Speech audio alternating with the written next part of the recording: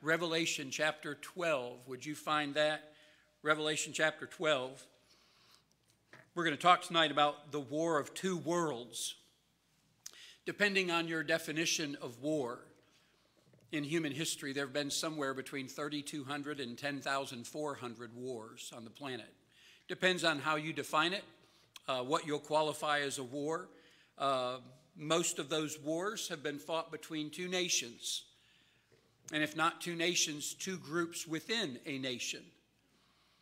What got real interesting was in the early 1940s when World War II began. And before the war was over, there were only 12 nations on the planet that were not somehow contributing to the war on either the Allies or Axis side. It truly was a world war. So since, well, you can go all the way back to the book of Genesis if you want to. All the way back into human history, you're going to find wars. We're used to hearing about wars on planet Earth. We don't like it. We saw Russia's invasion into Ukraine coming.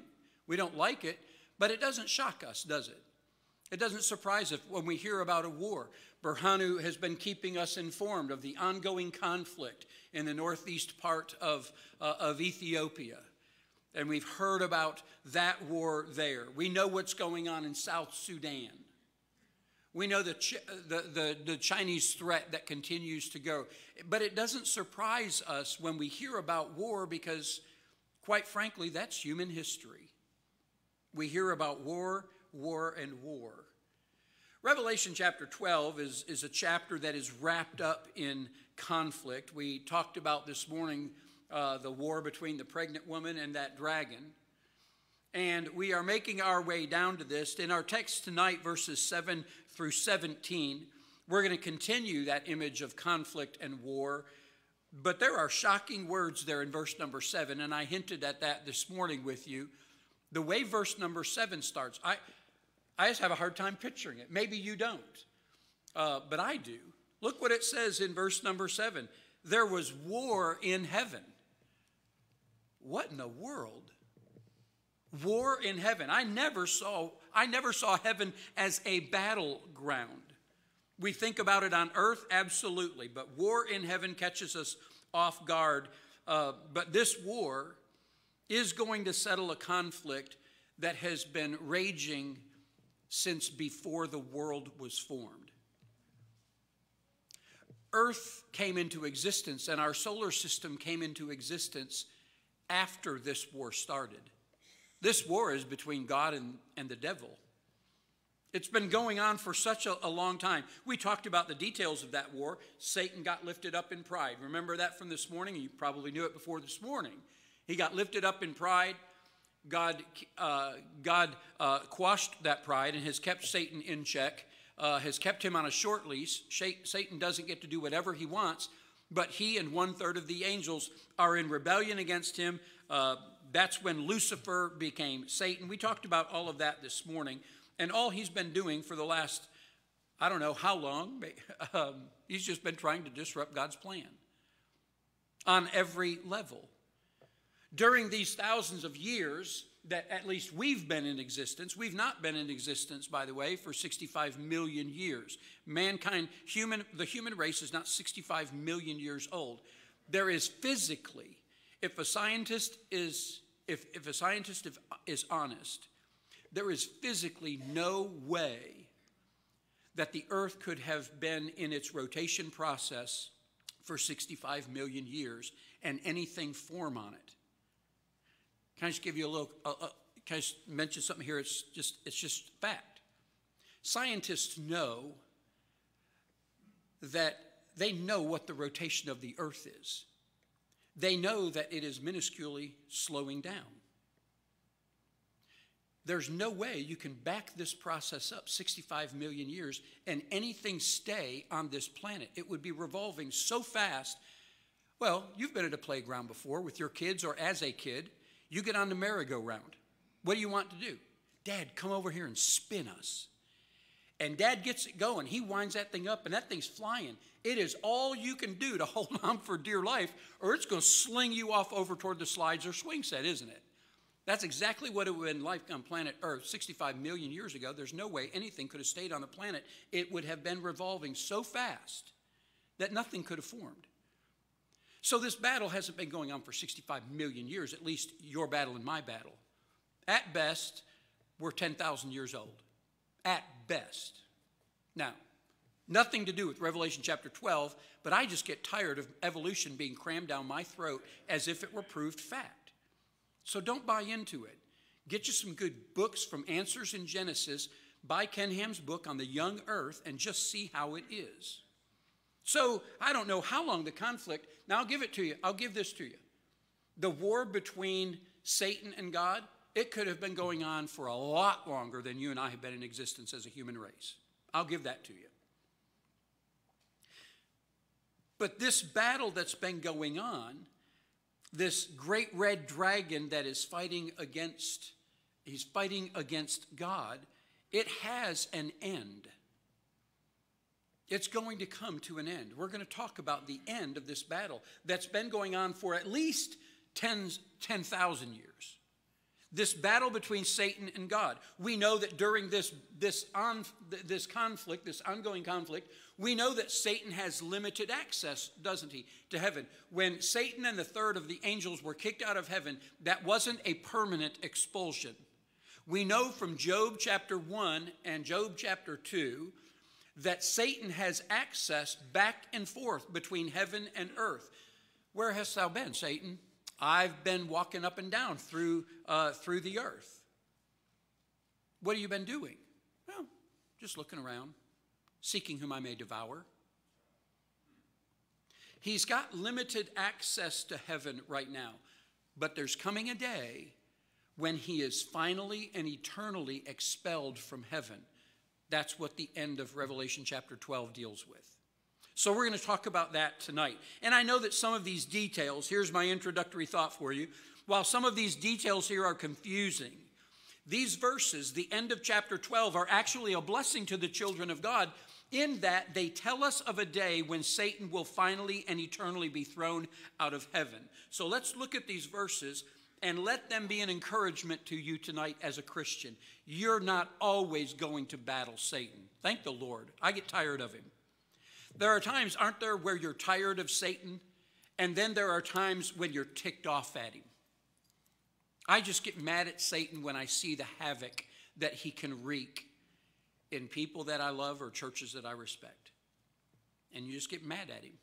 There's coming a day when I don't have to worry about him anymore, thankfully. Let's read these 11 or so verses, starting at verse number 7.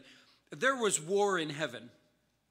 Michael and his angels fought against the dragon, and the dragon fought and his angels, and prevailed not.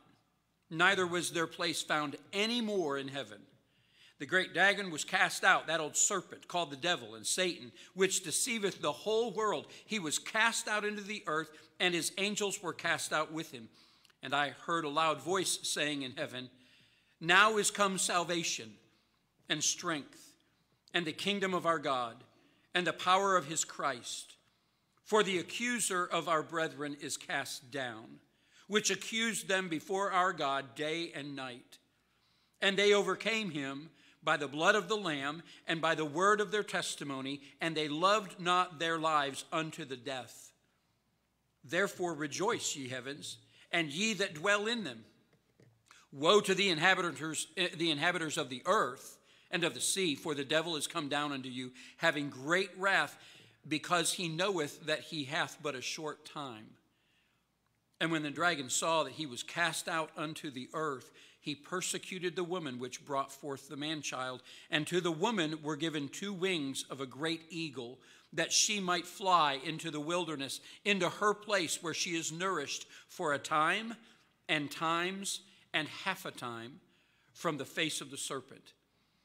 And the serpent cast out of his mouth water as a flood after the woman, that he might cause her to be carried away of the flood. And the earth helped the woman.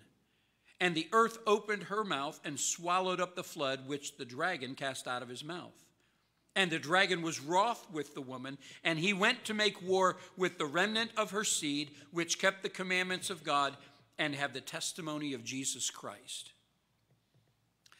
There's coming a time, and I believe this is pointing to halfway point of the tribulation period, where Satan will no longer have access. Halfway through the tribulation period, he will no longer have access to heaven. He's kicked out. I say that because in that verse, in that text, it says that at this point when he's finally cast out of heaven, he knows that he has but a short time.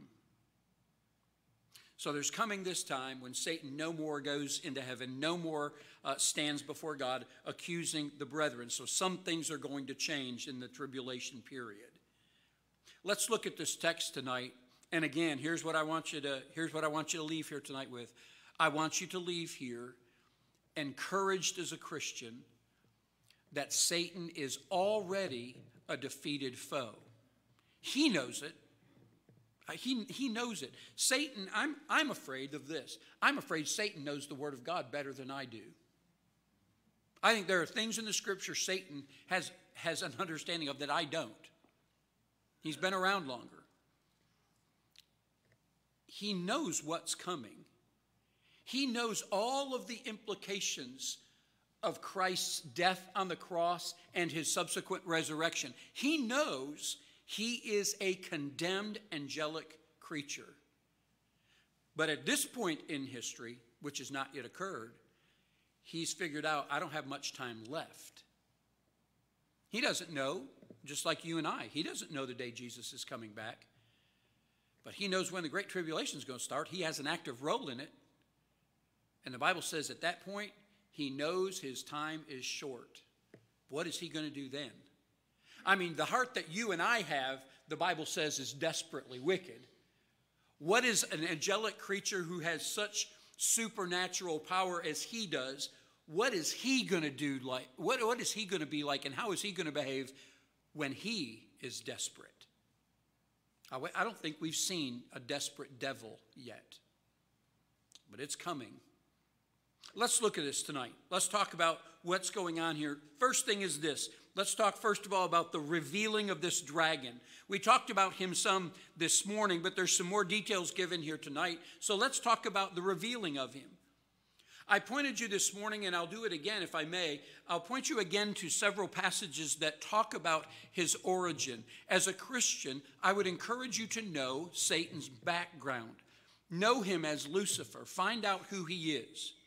You want those passages again? Ezekiel chapter 28, verses 12 through 19. Isaiah chapter 14, verses 12 through 20. I've already referred to 1 Peter 5:8, the work of the devil. He walks about as a roaring lion, seeking whom he may devour. This is his goal.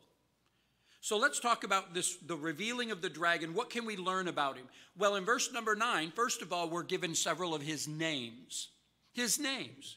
It talks about in verse number 9, he's the great dragon, the old serpent, the devil, and Satan. The dragon we talked about this morning, I think the picture is that of, it may be different. I may just have too much reliance on sci-fi here, but what I know about a dragon, what you know about a dragon, a winged creature with a snake's body and has 4 legs. That's just how I picture. The Bible is trying to draw for us a vicious, destructive creature. And when I say dragon, you don't think pet. That's what you think of, destruction and danger. He's called a dragon. I think that's a fitting image for Satan. He's bent on destruction. He loves death. He's also called the old serpent. Well, that runs us right back to Genesis chapter 3, doesn't it? The first encounter with Adam and Eve. He's presented as a serpent there. He deceives Eve. He entices her to take the fruit. And the New Testament says she does so having been deceived. He is an evil, deceitful, sly creature. He's a serpent. I have those feelings for every snake I see. I think they are conniving to somehow get me. Those crazy people down there in Florida that are trying to catch those pythons, that have been released, and they walk up to those 10 and 12 and 14-foot snakes, and you'll see them. They'll put videos on YouTube, and Half the time I'm cheering for the snake. I'm like, bite him. That guy's a moron trying to grab you barehanded. And they do. That snake, when I look at him, I look at that snake's face. All I think is, that's the animal, the serpent that God chose to depict Satan as. And he's deceptive. And I'm telling you this, church, your enemy is deceptive. He will make you think things are not as bad. I love that Randy Ray sermon he preached. The first time I heard him preach it, I was a kid, over in Knoxville, Tennessee at Southside Baptist Church. Randy Ray and A.V. Henderson were preaching a revival over there. And he came in. At that time, he was pastoring the Metropolitan Baptist Church in Nashville, Tennessee. Brother Ray was. And he comes in, and he preached a sermon called The Three Characteristics of Sin. And that sermon has been preached by other people, and the cathedrals wrote a song about that sermon, but it originated with Randy Ray. And if you ever have the opportunity to hear that message, you should, because he bases his 3 points on life experiences that he had with people that he knew. And the 3 characteristics of sin that he preached when I was a sophomore in high school sitting over there in South Knoxville, Tennessee, was that sin will take you further than you want to go. It will keep you longer than you want to stay, and it will cost you more than you want to pay. Do you know why those 3 characteristics of sin are true? It's because of the deceptiveness of your adversary. Sin is not your enemy. Satan is your enemy. Sin is the result of his work on you. And all of those things about sin are true because you have a deceptive, sly, conniving enemy. He's the old serpent, Scripture says. And then it says he's the devil. The Greek word sounds very much like the Hispanic word, diabolos. That enemy, or that word means slanderer or accuser. When the Bible describes our enemy as the devil, it's calling him a slanderer, an accuser. In fact, that's what it says. Is it verse 10? The end of verse 10 there. For the accuser of our brethren is cast down. That's what the word devil means. It pictures this one who is standing before God, and he's accusing God's people. He did it in Job chapter 1 and verse number 2. We see that plain as day. And he's still doing it toward you and me today. He's the accuser of the brethren. And then the last title for him there, the last name for him there is Satan. That word literally means adversary, one who stands opposed.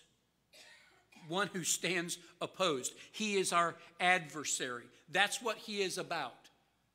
Anything that is God-related, Satan is against it. Don't ever think, church, Christian, young person, old person, don't ever think Satan is for you in anything. Anything. If he's holding it and it looks good, it is the poison apple that Sleeping Beauty was offered. It doesn't matter how good it looks. It's a poisoned apple. It's a baited hook. He is never for anything that God is for. He is your adversary. He is Satan. He's against the person of God. He's against the work of God. He's against the church of God. He's against the people of God. He stands opposed to everything about God. So God calls him no longer Lucifer. God says your name is Satan. You are the one who opposes. You are the adversary of everything. Those are his names. He's the dragon, the great dragon. He's the old serpent. He's the devil. He is Satan. That's his names. We also learn in these same verses, in verses 9 and 10, we learn about his nature. Not just his names, but we learn about his nature. It says in those verses that he's cast out. He's those names. He's Satan, which deceiveth the whole world. He was cast out into the earth, and his angels were cast out with him. And I heard a loud voice saying in heaven, now is come salvation and strength and the kingdom of our God and the power of his Christ. For the accuser of the brethren is cast down, which accused them before our God day and night. We learn in verse number 9, first of all, about his earthly deceptions. His earthly deceptions. The Bible says in verse number 9, he deceiveth the whole earth. That is his mission. He's lying to you. I don't want to repeat everything I just said, but in Job chapter 1 and Job chapter 2, God says to the devil, where have you been? Here's his reply, going to and fro in the earth and walking up and down in it. Do you know what that sounds like to me? That sounds like a lion on the prowl. Going to and fro throughout the whole earth and walking up and down in it. He's always looking for that. Satan is always plotting someone's downfall. He's always doing this. This is what he does. He works in this earth to figure out ways that he can destroy someone's soul. He's walking to and fro throughout the planet. He's trying to figure out how to turn people away from Christ. And if you're already a believer, he's trying to figure out how to tear up your home and destroy your testimony and make you as ineffective for Christ as a chair. He is against you. He is walking up and down in this earth, and he's looking to deceive. In fact, he can be at work among us, and we don't even recognize him because 2 Corinthians 11:14 says that he appears as an angel of light. Satan can show up and go to work in a church, and we'll think he's a good guy. How does he do that, Pastor? Because of his earthly deceptions. We're told all the way back in Genesis 3, the first time we meet him, what's one of the adjectives that describe him? Subtle. He's more subtle than any creature in the field. I'm telling you, those snakes, you better watch out for them. That's him, deceptive. He's a deceiver. He will continue to weave his web of lies until he is ultimately cast into the lake of fire. He's a liar and the father of it. His earthly deceptions. Not only that, but verse number 10 tells us about his heavenly declarations. He's not only working at earth to deceive people, he's up in heaven and he's making declarations. What are his declarations? Accusations against God's people. Verse number 10 says he's the accuser of our brethren. We already said he did that. Job chapter 1 and verse 6. Job chapter 2 and verse 1. We know that he did that with Job. Did you know he also did that with a high priest by the name of Joshua in the Old Testament? Zechariah chapter 3, same thing. He does it today. He's accusing the brethren. He doesn't, I wrote this down. He doesn't always have to lie in those accusations about us, does he? Sometimes he takes my sinful thought or my sinful word or my sinful deed, and he marches right into the courtroom, and Exhibit A is me. He is a plaintiff filing grievances and charges against the defendant. I'm the defendant. And a lot of times we give him enough ammo to where his evidential case is pretty strong. Now, sometimes he'll lie about us because that's what he does. But oftentimes, let's be honest tonight, he doesn't have to lie. He doesn't have to make things up. So he walks into the courtroom and he starts making these accusations. These are his heavenly declarations. What are they? Well, of course, Job, God doesn't turn his back on you. Look what you've done for him. He's got more money than you do. Look at his health. Look at the abundance of his family. He's got 10 kids. They're all in perfect health. He's got more goats and camels and donkeys and oxen than anybody. You take those things away from him, God, he'll curse you. He's the accuser of the brethren. Do you not think he does that to you today? Your name comes up. My name comes up. He looks for people. He's walking about to and fro in the earth. Thank God when he goes into that courtroom with all the evidence that I give him, thank God there's a defense attorney on my behalf. Listen to these verses. 1 John chapter 2 and verse number 1. My little children, these things write I unto you, that you sin not. That's good advice, isn't it? Church, stop sinning. Just don't do it. I'm writing these things to you that you sin not. But John knows, doesn't he? And if any man sin, we have an advocate with the Father, Jesus Christ the righteous. I don't stand up against those charges that Satan lays out against me. Jesus stands up. He's my advocate. He's my defense attorney. Romans chapter 8, verse 34. Who is he that condemneth? Who's the guy slinging the accusations over there at the prosecution's table? I love Paul's attitude. Who is he that condemneth? It is Christ that died, yea, rather that is risen again, who is even at the right hand of God, who also maketh intercession for us. Satan, really? You're going to take Jesus Christ on in court? He's the one who paid for all the sin that you're crying about. Hebrews chapter 7, verse 25. Wherefore he, Jesus, is able also to save them to the uttermost that come unto God by him, seeing he ever liveth to make intercession for them. That advocate is the one who pleads the case of another before a judge. And that's exactly what 1 John 2:1 is talking about. Jesus Christ, our advocate, stands up when the enemy stands to accuse the brethren. He pleads our case based on his own death on the cross, which was the perfect payment for our sins. So no matter what Satan accuses me of over here, the defense attorney over here says, paid for, paid for, paid for. And eventually, God says, case dismissed, that's it. So he goes back out, and what does he do? When Satan leaves that courtroom, what does he do? He goes back down to earth, and he walks about, and he looks for people that he can falsely accuse. He's got these earthly deceptions that he's working up, but he's also got these heavenly declarations. That's the revealing of the dragon. We know about him. We learn about him through his names and through his nature. He's our enemy. I'm telling you that because Paul said that you and I are not to be ignorant of his devices. So let's know our enemy. Not just the revealing of this dragon, but I like the next one, the removal of him.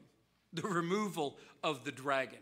It says here that he, at the end of verse number 7, it says the dragon fought his angels. They're fighting against Michael and his angels. I believe that Michael's position is the general of all forces in the angelic army. That's my opinion. I can't know that for sure. Maybe he pulls double duty and does something else. But here, he is the one leading the angels. They are called, not God's angels, they're called Michael's angels. Patton's soldiers. Michael's angels. Satan and his angels are fighting against Michael and his angels. And about Satan, it says in verse number 8, and they prevailed not, neither was their place found any more in heaven. We are done here. That's what he said. We are done here. So there, and then in verse number 10 and verse number 11, not only is he defeated by one, but he's defeated by two different groups. First of all, Satan is defeated. This dragon is defeated by a heavenly warrior. That's Michael and his angels. I believe Satan initiated this war in heaven. He's the one that got lifted up in pride and he rebelled against God. Satan initiates this war, but God ends this war. He wins it. And he does so in part through these heavenly angels still faithful to God, following Michael the archangel. Jude chapter 1, there's only one. Jude chapter 1 and verse number 9. His name, by the way, Michael, his name means who is like God. Don't you love that? That goes with so many verses that we'll not turn to in Isaiah where God says to the prophet, there is none like me. And that's what Michael's name says. Who is like God? Daniel chapter 10 and verse number 13, talking about this angel Michael, calls him one of the chief princes. And 2 chapters later in chapter 12 and verse number 1, Michael is called the great prince. He stands in opposition to the devil and his armies. He is strengthened and empowered by God. And the Bible says that Satan and his armies cannot prevail against Michael. So in verses 8 and 9, he is cast out. Here's another little tidbit. You know that? Do you see that verb cast out? It's in verse number 9, the very first opening phrase. The great dragon was cast out. that word cast out, it draws the picture of something being thrown without caring where it lands. It's just, you just grab that thing and just chuck it. It is gone. You just want it out of here. Have you ever picked up I get and it's warped, I realize this, I get a warped sense of satisfaction seeing other people scared. I love videos where it shows people getting scared. There's a thing going around where these guys, they tie like somebody will be sitting or standing somewhere, and they quickly attach a long snake, a fake snake, but long, to that dude's foot. And then they'll say something, and that guy starts running, and there's about this much cord that they can't see between their foot and that snake. And when they start running, here comes that snake 3 feet behind them. And no matter how fast they run, that snake's keeping up. And that just cracks me up. And I'm like, that is hilarious. If that happened to me and my fear of snakes, I would die. I'd just go straight to heaven. I wouldn't run very far at all. It just cracks me up. But that guy wants to get away from that snake. He wants it gone. Have you ever I've done this before. You ever picked up like a rag or something in your garage? You pick that up and you see a spider in there, and immediately, it could be a granddaddy longlegs, it doesn't matter. Immediately, your brain says, because we live in East Tennessee, your brain says brown recluse. And I'm thinking brown recluse. And I pick that thing up, first sign of a spider, I am tossing that towel. I don't care where that thing lands. I just don't want it near me. I'm casting it out. And I don't care where it goes. I just don't want it here anymore. Satan is cast out of heaven because he's not allowed to be there anymore. He's cast out. And it's final when this happens. He is defeated, the Bible says in verses 7, 8, and 9, by a heavenly warrior. And in verses 10 and 11, he's also defeated by holy witnesses. Look at verse number 10 again. I heard a loud voice saying in heaven, now is salvation come, and strength in the kingdom of our God, and the power of his Christ. For the accuser of our brethren is cast down, which accused them before our God day and night. And they overcame him by the blood of the Lamb and by the word of their testimony, and they loved not their lives unto the death. Well, there's a loud voice coming from heaven. Now, immediately when you start reading verse number 10, you think to yourself, loud voice coming from heaven, this is God speaking. It's not God speaking. If you read what it says, it's talking about our God. It's talking about our brethren. These are the voice of the saints. And then they turn their attention to those who've been martyred in verse number 11. He's not only defeated by this warrior, this heavenly warrior named Michael, he's defeated by holy witnesses. And when that happens, when he's cast out, heaven erupts in praise. That's an amazing thing. They start praising God here. Why are they praising God? Well, first, they're praising God because the Father and the Son, the power and the glory of the Father and the Son has overcome the devil. Second, they're praising God because they're doing so on behalf of the tribulation saints who were martyred. It says in verse number 11, they overcame him. Who are we talking about? The they is described in the last phrase of verse number 11. Those that did not even love their life enough unto death. They died the death. Does your Bible have that article in there? I hope it does. I hope at the end of verse number 11 it says, they loved not their lives unto the death. That is a specific death. That's just not me dying of old age or cancer. That's the death. What is the death they're talking about? The death of a martyr. He's pointing to those who have given their life for Christ. Michael was able to expel them from heaven, and these Christian martyrs overcame him as well. How did they do that? They had 3 weapons working for them. The weapons, first of all, the first one is described, they used the blood of the Lamb, it says. Second, that verse says they used the word of their testimony. And third, it says, or there's just those 2 things. They have the blood of the Lamb, they have the word of their testimony. And because of those 2 things, their commitment to Christ is demonstrated in the fact that they don't fear death. They don't fear it. They had the blood of the Lamb. They were fighting an enemy who might kill their body, but he couldn't kill their soul. Remember what Jesus said? Not them that can kill the body, fear them that can kill the body and the soul, and Satan can't do that. They overcame him because they were washed in the blood of the Lamb. I hope you have been. I hope you have been washed in the blood of the Lamb. I hope you know Christ is your Savior. And then they used the word of their testimony. That word testimony means report. And they so clung to their testimony that when they had to, they died for it. They did not recant. Threatened with death, they refused to renounce Jesus Christ. They loved their Redeemer more than they loved the life that he gave them. So they died for him. They overcame him with the blood of the Lamb and the power of the word of their testimony. Man, if we're ever faced with a situation like that, I hope we finish that well. Don't you? I read this morning, did you read this morning about that street preacher? And I don't know his theology or anything else, but did you read about that street preacher up in Reading, Pennsylvania? That was on a public sidewalk preaching against gay pride, and he was arrested. Not Canada, not Australia, not Great Britain, Reading, Pennsylvania, USA. They examined the video evidence and they released him. They released him. They said he was assaulted. He wasn't assaulted. They said he was assaulting. He wasn't assaulting anyone. All he was doing was speaking out against homosexuality and the mess that we're in this month of June. And they arrested him for it. They arrested him for it in the United States of America. You know what he wasn't charged with, by the way? He wasn't charged with resisting arrest.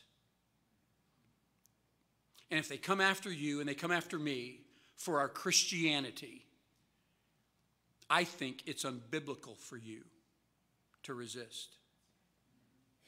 I do.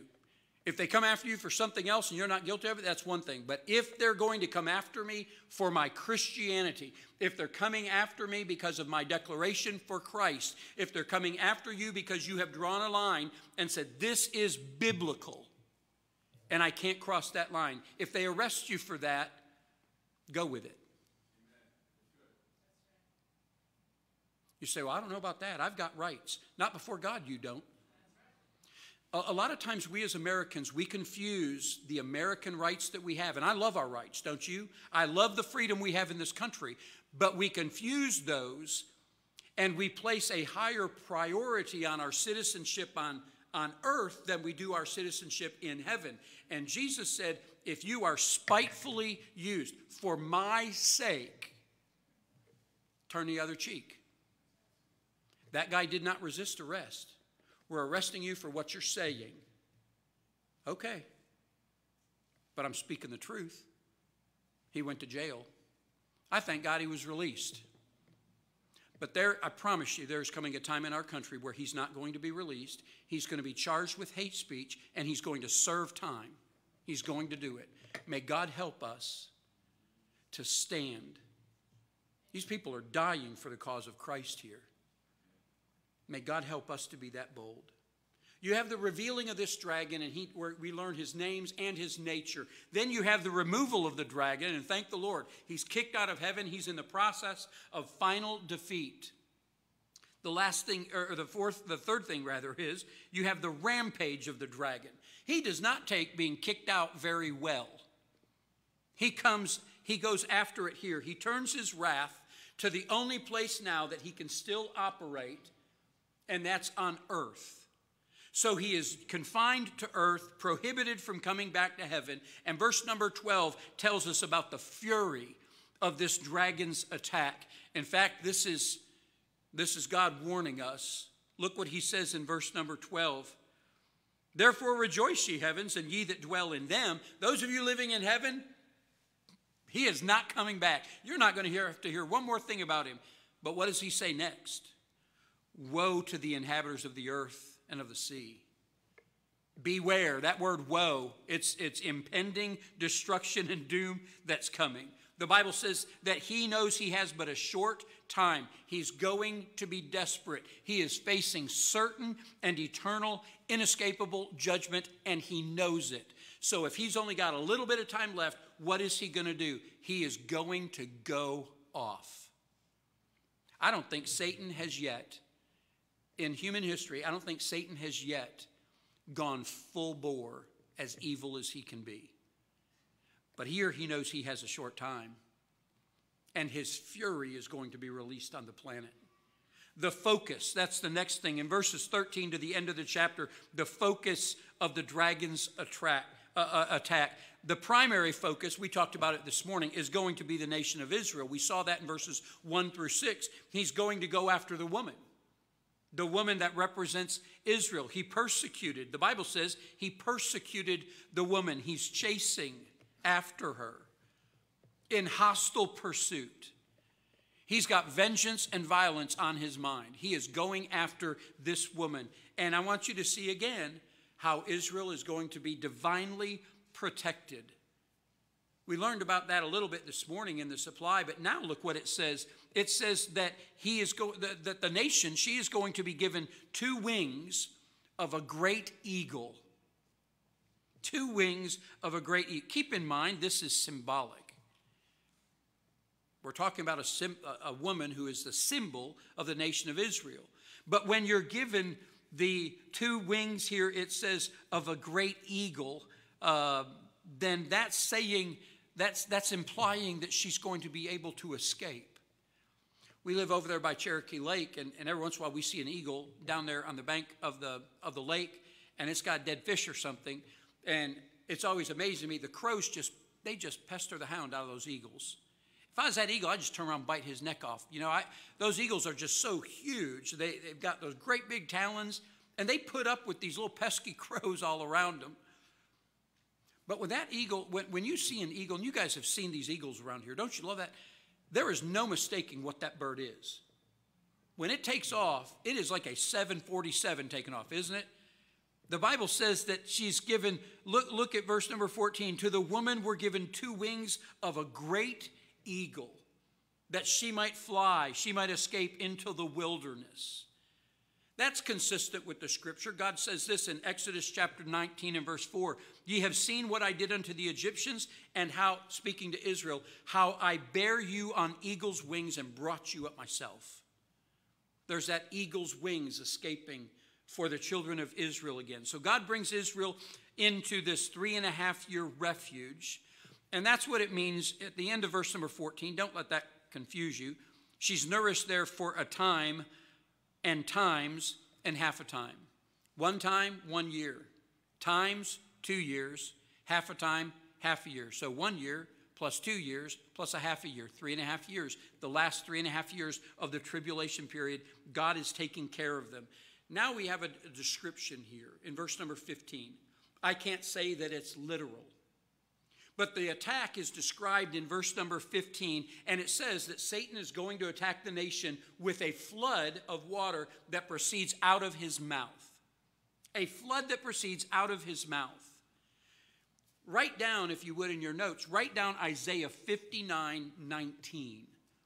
The end of that verse says, when the enemy shall come in like a flood, saith the Spirit of God, the Spirit of God shall lift up a standard against him.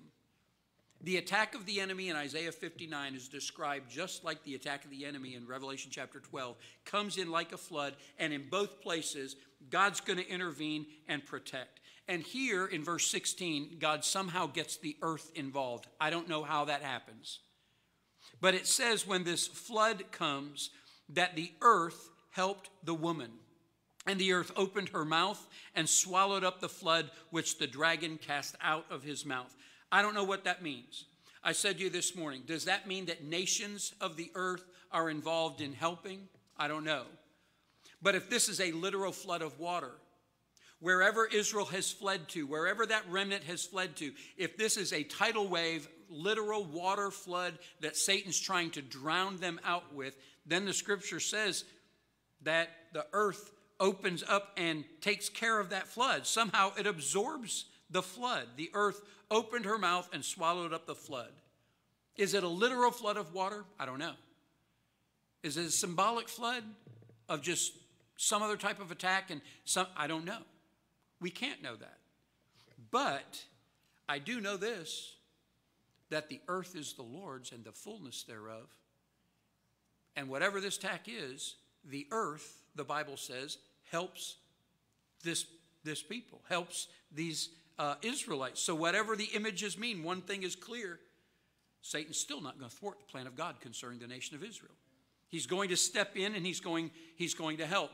Hold your finger here and turn back, would you, to Isaiah chapter 44 and look at verse number 6. Isaiah 44 and verse number 6. God is not going to allow Satan, this defeated angelic being, to thwart his plan for Israel. Verse 6 says, "Thus saith the Lord, the King of Israel, and his Redeemer, the Lord of hosts. I am the first, and I am the last. And beside me, there is no God. And who as I shall call and shall declare it and set it in order for me, since I appointed the ancient people. And the things that are coming and shall come, let them show unto them. Fear ye not, neither be afraid. Have not I told you from that time and have declared it? Ye are even my witnesses. Is there a God beside me? Yea, there is no God. I know not any." What is he saying there? There is nothing or no one to compete with what I'm planning for Israel.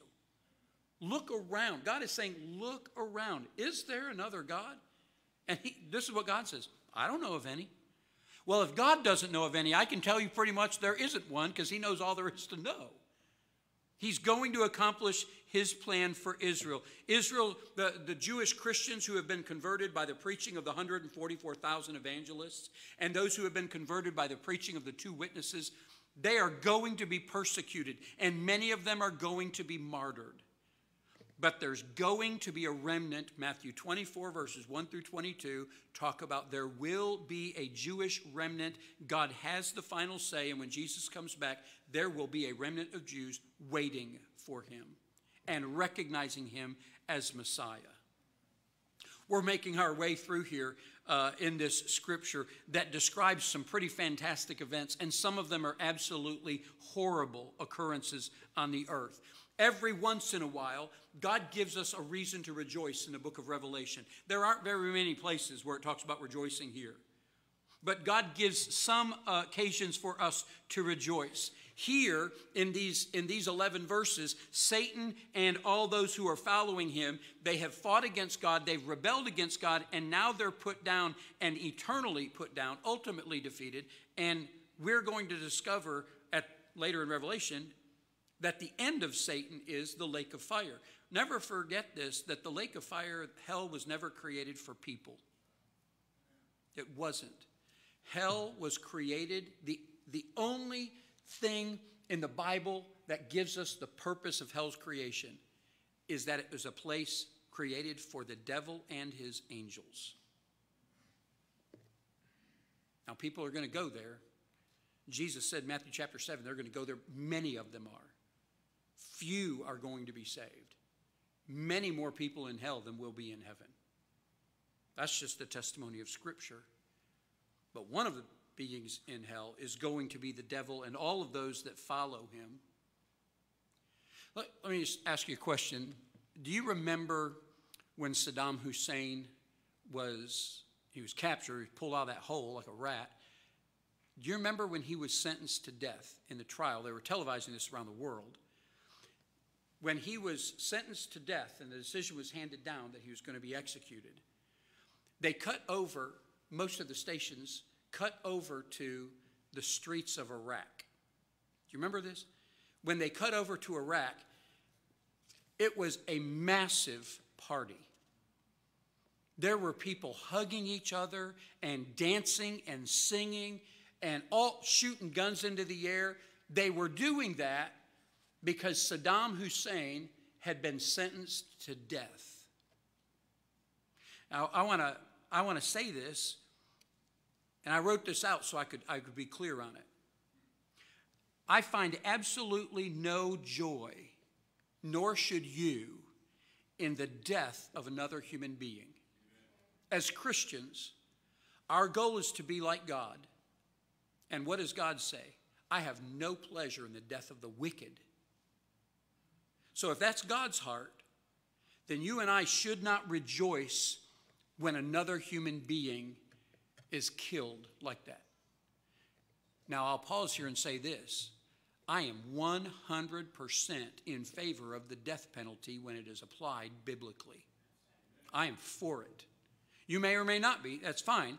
I just see in Scripture the call for and the execution of the death penalty, and I'm for it. But even when that is carried out, I ought not to rejoice in it. I should find satisfaction. Did Saddam Hussein deserve to be hanged? Absolutely. But I don't take pleasure in that. When they busted in that room and those SEALs found the man who masterminded 9/11 and they shot him, I find satisfaction in the justice, but I don't take pleasure in the fact that that man is in hell. As a Christian, how can I rejoice if someone is in hell? It's a human being. It's a soul that could have been saved had someone got to him with the gospel.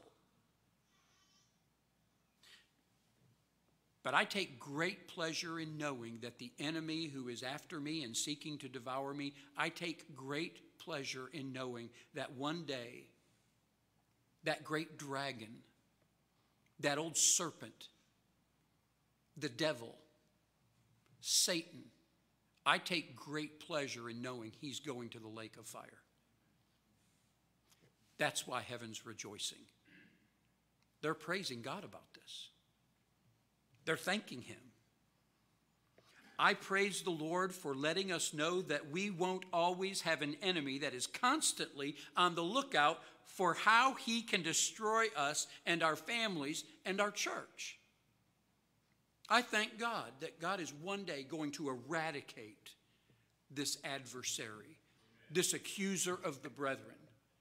I don't care how wicked a man or a woman is on this planet, I don't want them to go to hell. Not as a Christian. Am I for justice? Absolutely. Do I support the biblical concept of the death penalty? Absolutely.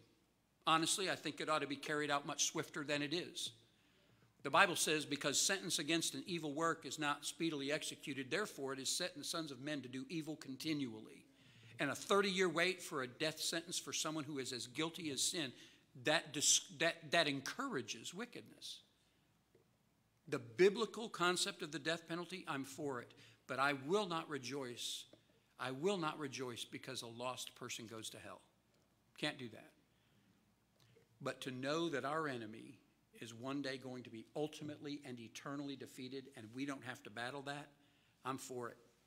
And I'll rejoice with those in heaven. I thank God that he gives us this. You might be in the middle of a spiritual battle.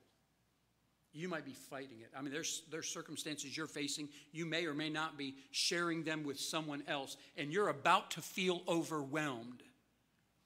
Isaiah 59:19 is for you. When the enemy shall come in like a flood, the Spirit of the Lord shall raise up a standard against him. I want you to know that you're not always going to fight these battles. You're not going to always have these wars. There's coming a day, and I'm thankful for it, that Satan's going to be defeated. So take your fear and take your frustration to the Lord and say, God, I know he's ultimately going to be defeated, but I need help today. And Hebrews 4 says, if we go to God seeking his help, we go to the throne of grace, he will give us help and mercy in the time of need. Your enemy's defeated. You're fighting, and I know it. You and I have great battles with this enemy, but he's defeated. And he knows it. And at this time in history or in the future, he's going to know his time is short and it's going to get bad, but he's still defeated. So thank God for that encouragement. A war going on? There sure is, but there's an end in sight. Lord willing, it'll be soon. I appreciate you being here tonight. take the last half of Revelation chapter 12 and let it do what I believe God wants it to do. Christian, let it encourage you that the battles you're facing against this enemy, they're not going to go on forever. We know that, and we say that until it is clouded up and pouring down rain on us, and we're in the thick of a fight, and we're under it, and we're feeling like we're about to be overwhelmed. Sometimes we lose sight of the fact that we are fighting an enemy that's defeated. God's going to win at the end. You're going to win as his child. Jesus said, you're going to reign with me. You're going to reign in victory with me. Let that chapter do its encouraging work in your hearts. Let's stand tonight and be dismissed in prayer. I appreciate you coming tonight. Pray for our teenagers as they head down south tomorrow, and let's trust that God will give them all a great week together, all right? Father, we're grateful for your word and its inspiration. We know that your word is profitable. It's profitable for every part of our lives. It's profitable to us in knowing what's coming. So it gives us peace now. It also motivates us to share the gospel. And we pray, Lord, that we would take those parts in Revelation where you pull back the curtain a little bit and remind us that although hell is going to be released on this planet, we're not going to be here. And that ultimately our enemy is going to be defeated. So help us to stand and walk and enjoy the victory that you have made available to us. We pray this in your name. Amen. God bless you, church. Have a great week.